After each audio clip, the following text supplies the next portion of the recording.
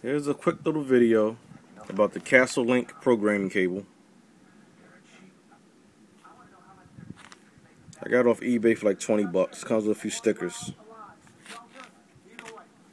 It's a USB cable that plugs to your computer, and the other end to a little adapter that plugs to your ESC. Let me kill this light. This little adapter is the main part of it. As you can see here, it's flashing red and green, which means I have a proper connection. If it was just red, that means it's upside down.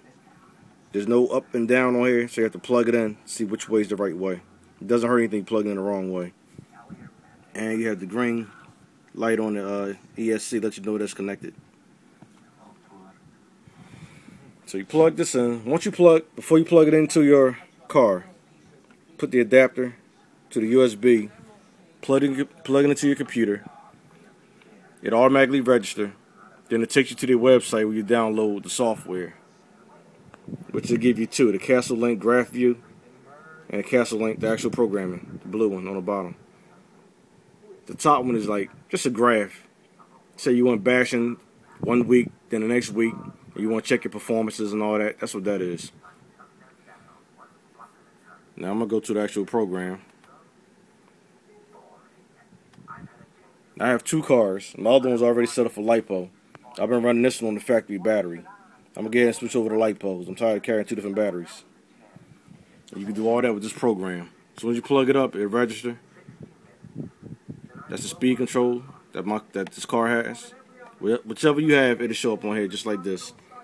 At the bottom, show that you have a connection, a good USB connection, and a good car connection. Explain that later. Up top, different options.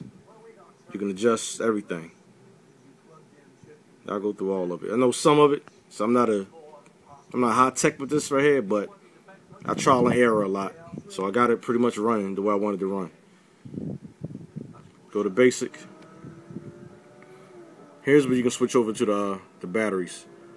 Now you can do it manually by playing with the remote and the car at the same time, forward, backward, stop, all that crap, to switch it from factory battery to a LiPo battery. Or spend a couple dollars, buy this program, do it back and forth how you want, when you want. Right now it says no cutoff because that's the factory battery. Now to set it to a LiPo, simply hit it, go down to LiPo. That's it. Now it's ready. Once I'm done everything, I'll go down here and I hit update.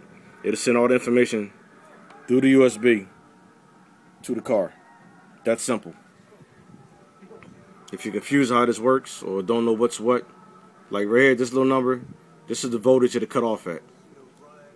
It didn't register yet, but it'll automatically go to 6 because LiPo, the one I have the 2S, so it'll automatically shut off at 6.0. But you can adjust it how you want to have it shut off.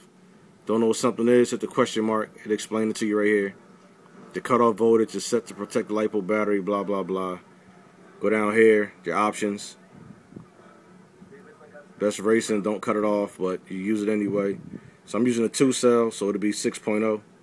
There is no 4. So it'll, like I said, it adjusts itself as I go along. Or you can set it to what you want to set it to. They recommend 3, but you can set it how you want to set it. Reverse, you can turn off the reverse in the car if you want. Motor direction.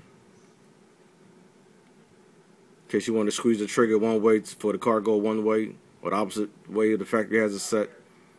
I have a brushless motor. It'll work with brushed, high-powered, reverse, whatever. You can set the beep. Say, you know how the car beeps every now and then? To remind you that the car is on. You can turn that off and on. Brake amount. How much brake is applied when you squeeze the brake. I got mine at 70%. I like a good stop.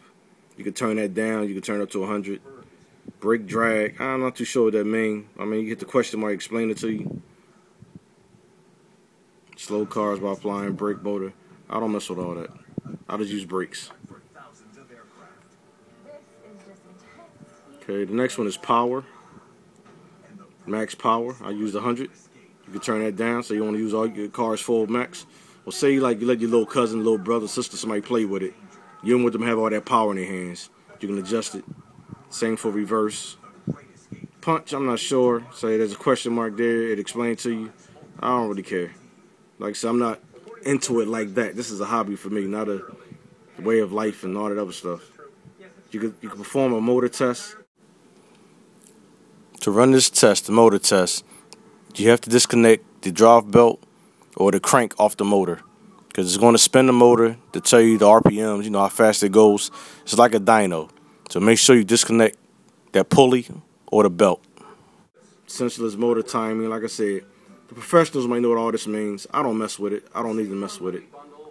Start low, arming time. Everything here is adjustable. Your throttle curve. Like I said, you can save that. You can adjust that. Your brake curve, same thing. Adjustable. Save and print in case you want to save it or print it out. I guess compare it with your friends or whatever. Like I said, I'm not into all that. That's a lot. Here's the firmware. They update it every now and then. So it's good to turn it on, run an update to make sure everything is up to date. That's about it. Now, like I said, I did that. I changed it over to LiPo. So now I go down, I hit update. Writing throttle curves, updating setting complete. That's it. Just like that, now my car is running LiPo.